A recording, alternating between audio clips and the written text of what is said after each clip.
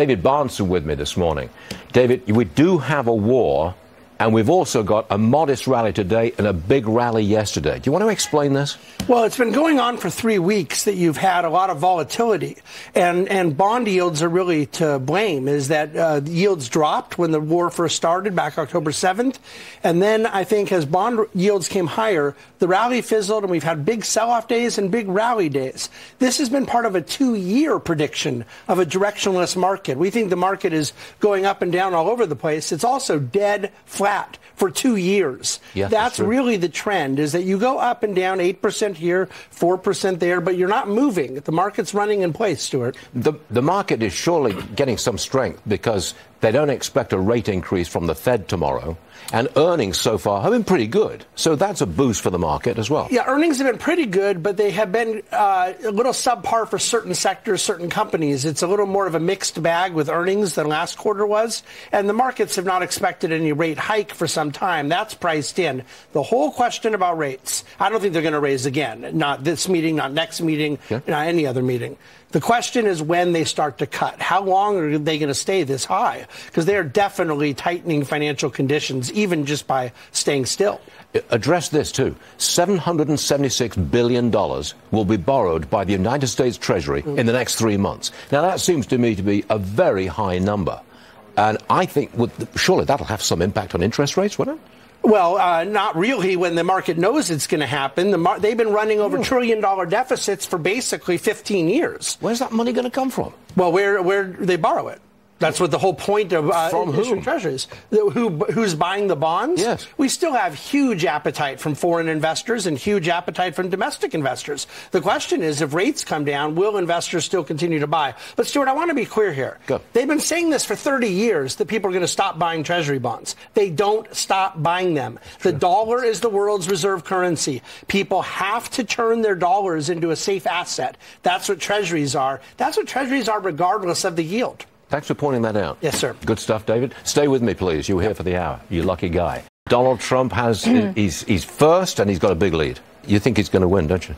I think that if he loses in Iowa, there's a possibility of the momentum changing. And we've seen this before. But look, the Iowa winner has most often not gone on to win the Republican nomination. Ted Cruz back in 2016. Well, and Santorum, Huckabee. I mean, it's been a few times. Interesting stuff, isn't it? Thank you, David. Let's get back to Apple. Below 170 this morning, and they've just unveiled some new products, or they're going to later on today. What's the new product? They did. Next-generation custom-made processors. They're the horsepower needed to develop artificial intelligence applications. Ahead of the holidays, Mac sales are down sharply. David is laughing. Why?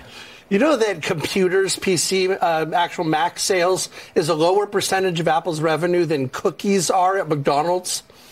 Really? They sell iPhones. That's what Apple sells, is iPhones. But they can't ignore everything else. The iPad is second. The AirPods are there. But no, the PCs are such a low percentage, they just cannot move the needle. And to the prior guest point, it's trading at 30 times earnings. So talking about a new chip in the PC that is a cookie at McDonald's, I just don't think it can move the needle. So you don't think much to Apple, 168 and heading south, with not much of a dividend? No, it's a 0.5% dividend yield. They need to return more money to shareholders, and this stock will go higher. And you wouldn't touch it with a 10-foot pole? If they return more money to shareholders, then I will touch it with more than a 10-foot pole. Some companies reported earnings before the bell today. That will be Caterpillar, up on the year and down from the high. Up 1% on the year, down 17% from late summer. And David wouldn't touch it? That drop is pretty much the whole Dow's drop right there.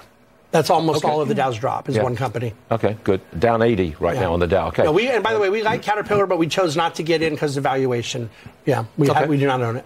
JetBlue. They call the air traffic control situation and the weather events over the summer staggering. Down 11% at $3. Good heavens. Why are you laughing? Yeah. If they think that the delays were staggering for them, they should see how their passengers felt. Oh, you've got it on you today. Maybe they should give out McDonald's cookies. Oh, there you go. Pinterest, they are surging this morning, and I want to know why. Because their sales are surging double digits. Monthly active users increased 8%. Any comment? Pinterest lost $200 million on the quarter, and that's considered good news.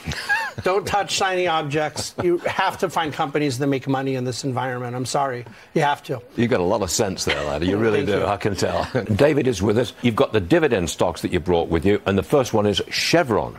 Yeah, I brought up Chevron because they had a really tough quarter. They missed expectations in both revenue and earnings, and it caused the stock to drop about 7% Friday. So we came in. We've owned this for many, many years. We're up huge. Our basis in it's very low, but we were adding to the stock on Friday. We really like this Hess deal. They bought Hess, and they paid for it entirely with the stock. They didn't have to use cash or use debt or lever up the company. The free cash flow is still gigantic, and we really just think that investors missed the boat on Friday. This was all part of the big picture where Chevron and Exxon both are. They have huge market share, and it's growing. And the Biden administration is the gift that keeps on giving to Chevron and Exxon. Their policies hurt smaller companies and help big oil. Dividend payment, Chevron? Oh, yeah. It's over 4% and growing every year for over 60 years. Case closed. Simon Property Group. I was thinking of them as mall operators. Is that accurate? Yeah, well, they own 272 of the best malls in America. They are at a record level of occupancy, over 95%, a record level of rent being charged per square foot, over $56 a foot, over a 7% dividend yield. That always gets Stuart Varney's attention. 7% is good. And they are executing across the board. Really wonderful quarter from Simon Property. 7% is safe. Very safe. I like it. Okay. If you're not careful, I'll buy that thing. I want to thank David for being with us for the hour. All good stuff.